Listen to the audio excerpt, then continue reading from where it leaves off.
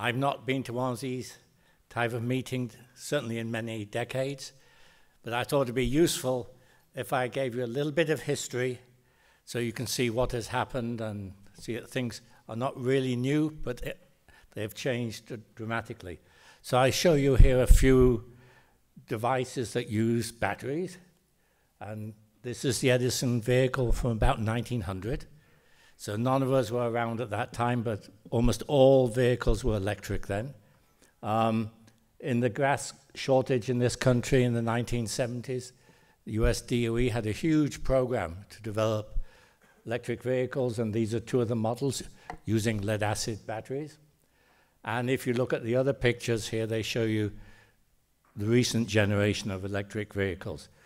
This one, all electrical systems come from BAE Systems, based in Binghamton, New York. Now, this is a little bit sexier one than the single-decker buses we have, but BAE is now the largest manufacturer of lithium batteries in New York State, and they supply their systems worldwide.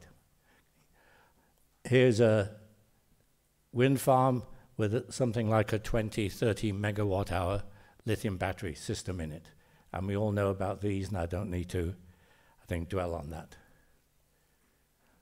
But for those of you who haven't been in this field for a very long time, this field started not with an electronics company, but with a little company called, it was then ESSO. And we came up with some ideas on electrical storage based on lithium. And I spent, I think, 15 minutes in New York City with a committee of their board of directors.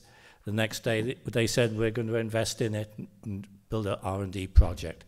Those days, research was just like drilling oil wells. We put the money in, hopefully 10% makes some money. And the pictures I show you here, this is the original cathode material. This, I said, is back in the early 70s. And Exxon published this last year to show what they had done in this area. So all is not bad with resource companies. They pushed it hard and, in fact, went commercial for a short period.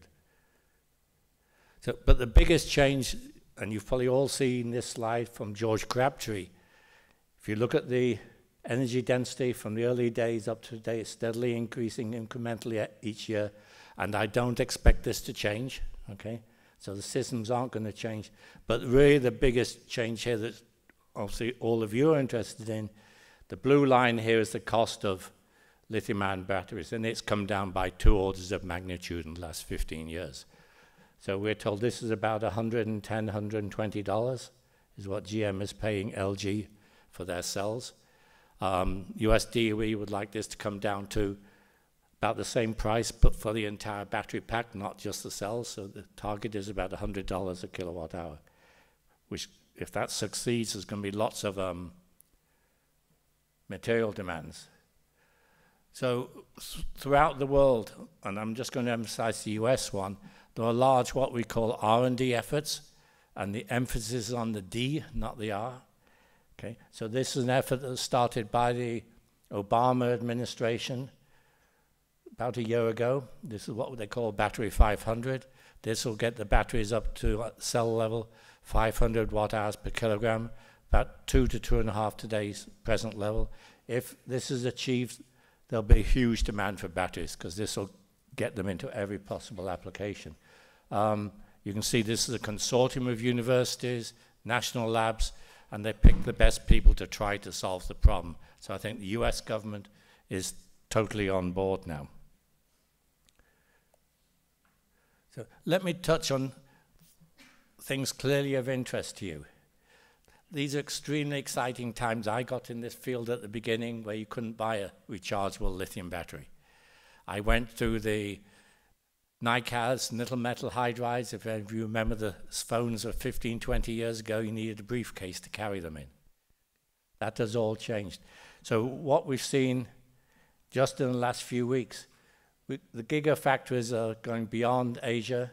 I visited LG Chem about 2 months ago, their facility near Seoul. Obviously, everyone knows about Tesla, but there are other activities now. Germany is building one. Here's Governor Cuomo in Binghamton or Endicott just last week announcing a potential gigafactory in Endicott, which will be built in the old IBM facilities there. IBM came out of the Binghamton area. We've got large empty factories, and they plan to do it there.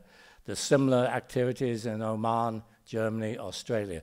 So this area is seeing a boom in potential manufacturing, which means we're going to need huge demand on raw materials, and hopefully the market is there. There's these huge R&D consortia set up, and all the emphasis on D. Battery500 I've already mentioned. The UK is just starting a huge effort up of, I think, several £100 million to do the same thing. Germany, with Martin Winter et al., also have a system. And as already mentioned, various governments around the world are dictating an expansion on electric vehicles. UK publicly announced it, Germany publicly announced it, and China says they're going all electric with no actual time zone. So there are obviously then huge demands on supply chain. You are the experts there. These are the materials of interest for the supply chain. And I should emphasize, despite what you read in the literature, the next generation and today's generation are going to be NMC based. Maybe aluminum, nickel, cobalt, manganese, aluminum, and lithium.